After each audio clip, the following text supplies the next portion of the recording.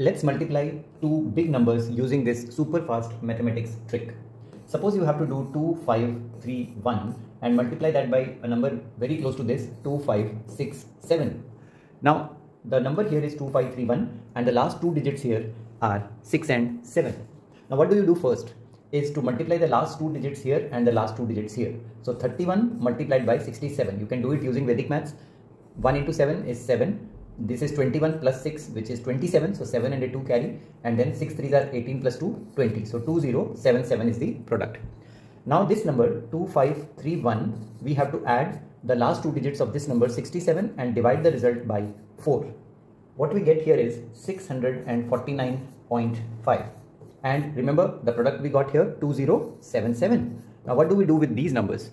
Retain the last three digits in the product. So 077, that will be the last three digits of your answer.